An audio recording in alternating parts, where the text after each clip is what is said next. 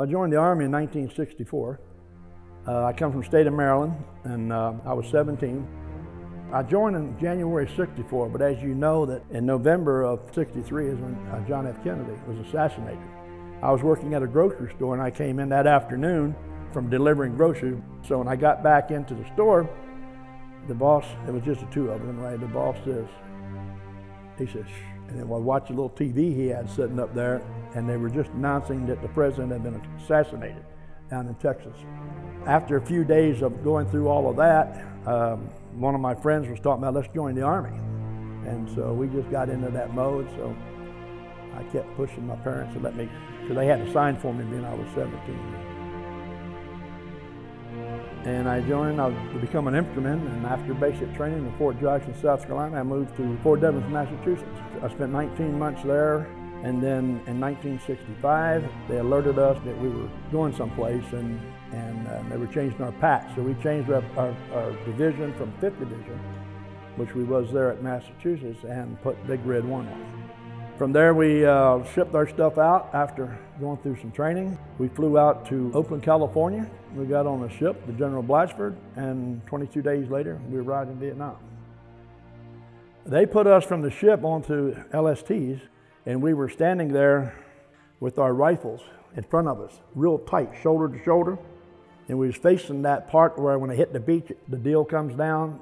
And they had told us when we got to the beach, they wanted us to start running and yelling. We was almost to the beach, and we started looking at each other saying, do you have any ammo? No. Do you have any ammo? No. Has anybody got any ammo? And then the platoon sergeant says, I have some. So they gave the platoon sergeant and the platoon leader some ammo, but the rest of us was no ammo, and we had our bayonets fixed.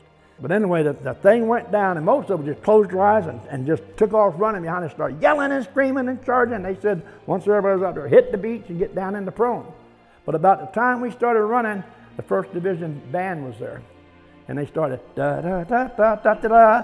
So you take it from there and figure out how we felt landing in a place that we knew was going to be a war zone with no bullets, and then the band's waiting for us.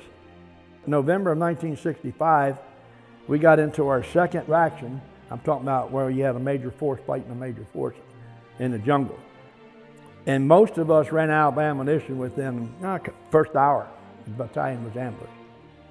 And then the way we survived was to crawl from body to body, and people didn't need the ammunition anymore, and grab ammunition from where you could.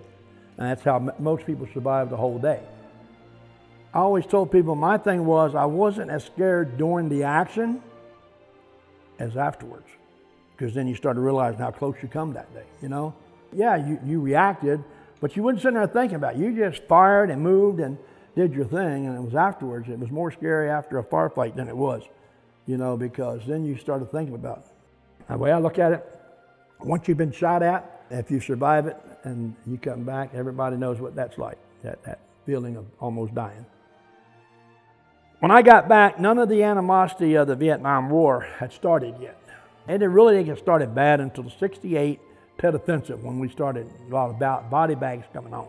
And those guys caught hell as far as being spit on, and you know, everybody was protesting. No matter where you went as an Army person, you were afraid somebody, even if you weren't coming back from Vietnam, if you wore a uniform and you were somewhere in public, you were subject to, you know, somebody say something. And I've had that happen, but that was later, and I didn't think much about that. I didn't really care anyway.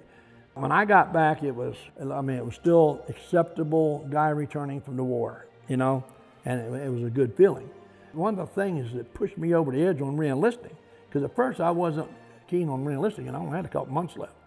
I went to my hometown of Maryland and wore my uniform, that sergeant stripes on, and that CIB, and I felt proud, you know. Well, then I went to the first bar to get a drink, and they wouldn't serve me. You know, where I went, they wouldn't serve me a drink. And I got pissed off. I thought, here I am out here, you know, I've done my thing, and, you know, when I got back there, I just went straight to the re-enlistment guy, and I says, I'm ready to re-enlist. He said, I figured you'd be back, because he tried to talk to me when I first got there.